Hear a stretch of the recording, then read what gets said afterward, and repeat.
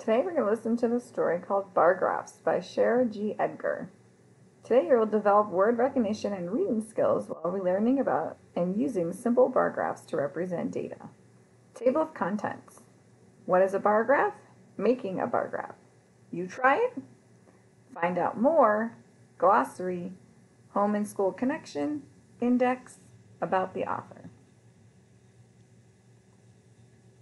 What is a bar graph? Anna wants to count what kinds of fruit she has. She can use a graph.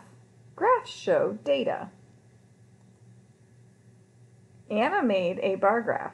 On a bar graph, bars stand for amounts. Here's the title. There's numbers on a bar graph.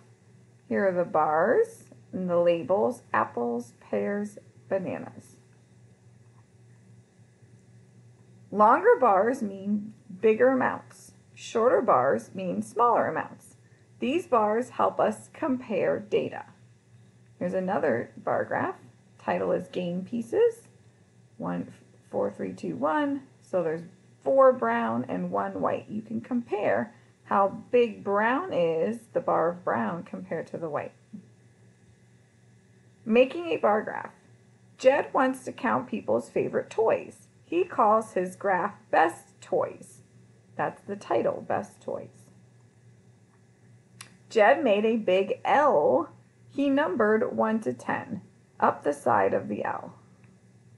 Here's his title, Best Toys. He wrote labels under the L: games, books, and bikes. These are the things Jed will count. Games, books, bikes. Those are the titles.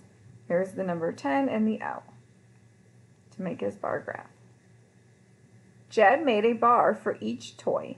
8 friends liked games the best. Here's his bar that goes up to 8 for games. 6 friends liked books best. Here's his bar to show 6 friends like books. 4 friends like bikes best. Here's the bar to show 4 friends like bikes. What does Jed's graph show? You can see Jed's friends like games best because that bar is the biggest. It has 8. You try it. Make a bar graph with blocks. Sort the blocks by color. Count the blocks. Make the graph.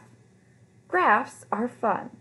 Remember, you need an L, you need numbers, you need a name or title, and you need the bars to tell how many blocks. Have fun making your graph.